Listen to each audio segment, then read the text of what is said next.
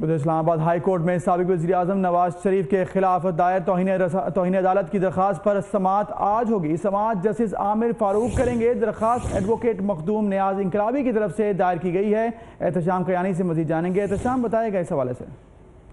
जी बिल्कुल, एडवोकेट नियाज इनकलाबी की जानिब से ये दरख्वास्त दायर की गई थी, जिसमें ये मौक़िफ़ अपनाया गया था कि नवाज शरीफ जो हैं वो पनामा फैसले के बाद अदलिया के खिलाफ एक मुहिम चला रखी है उन्होंने, और वो मुसलसल अदलिया की तौहीन किए जा रहे हैं। मोअज़्ज़ज़ सुप्रीम कोर्ट के जजेस के खिलाफ वो ऐलानात करते हैं। इसके अलावा उनके खिताबात और उनकी जो तकारीर हैं उसमें भी तौहीन आमेज अल्फाज इस्तेमाल किए जाते हैं।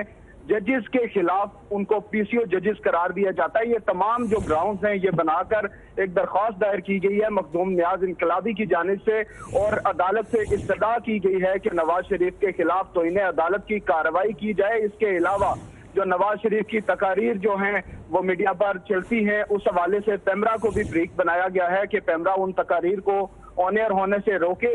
इसके अलावा जो मिनिस्ट्री ऑफ इंफॉर्मेशन है उसको भी फ्रीक बनाया गया है। तो इस हवाले से अर्जेंट केसेस की कॉज लिस्ट कल जारी हुई थी, और जस्टिस आमिर फारूक आज इस केस की समाअत करेंगे, जिसमें मखदूम नियाज इनकलाबी पेश होंगे आज खुद, और इस हवाले से समाअत होगी। इससे पहले भी एक इस तरह की दरख्वास्त जो है वो अदनान इकबाल एडवोकेट हैं इस्लामाबाद हाई कोर्ट के, उनकी जानिब से भी दायर की गई थी।